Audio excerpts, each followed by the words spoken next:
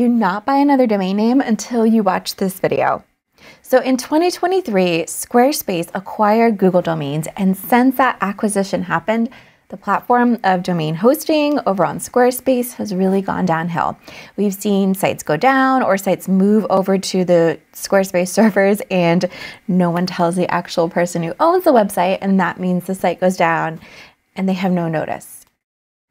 The support for Squarespace domains, Squarespace in general, is also a bit limited, and it's become really difficult for companies like mine who help other people get their websites online to log in and even see what is going on with those domain names if there's an issue.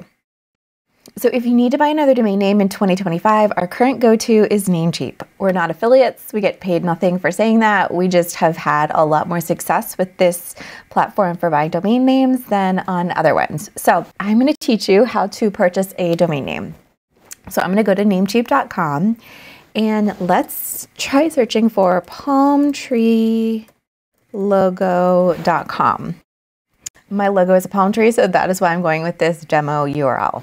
So it looks like this is an available URL, and I appreciate that a lot of these other URLs are available as well. Generally, it's a good idea to buy similar URLs to the one that you are using as your main URL.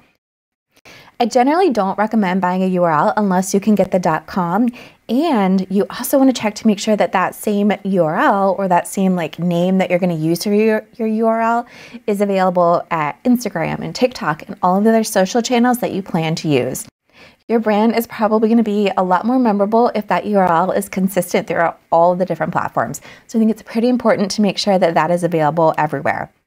I also think that it can be a good idea to grab some of these other URLs that are similar to the .com. So if .net is available, if .org is available, if it makes sense for your organization, go ahead and grab some of those other URLs. Most of them are only going to be around $12 or $13 a year, so it's not a huge investment to make sure that nobody else encroaches on your .com domain. For now though, since this is a demo video, I'm just going to go with this one, and I'm going to add it to my cart. And once you add something to your cart, Namecheap is going to come up with a bunch of different options. It's going to offer you business email or SSL or premium DNS, and I actually think that we probably don't need any of those, especially if you're going to host on a high quality hosting platform like Showit, which is our go-to website host. So I'm going to skip all of those, and we're going to do the checkout. So to start, I'm just going to do 1 year of hosting.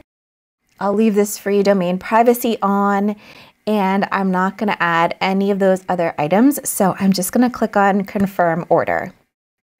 So from here, Namecheap is going to want you to create an account or create some sort of username. And then you'll also need to add in some of your basic contact information in order for Namecheap to be able to get in touch with you. For internet security reasons, ICANN also requires your contact information to be registered in their database, but with that privacy that we got for free when we purchased our domain name, we can hide it from the general public. So if ICANN or someone else needs to get in touch with us about our website, they can see those details, but the general public cannot. I'm going to leave this checked so that my personal information does not show up in the database, and then I'm going to hit continue.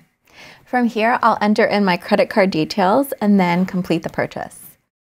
Once you successfully made your purchase, you'll see this confirmation page, and then we can go in and start managing our domain. And this is where we do things like customize the DNS to point it elsewhere to a site like Showit for hosting. This is also where we can customize our MX records to do a custom email address with something like G Suite, and I will teach you how to do that in another video. All right, so if you guys have any questions, drop them in the comments below. And if you like this video and you want to see more from our channel, make sure that you hit like and subscribe.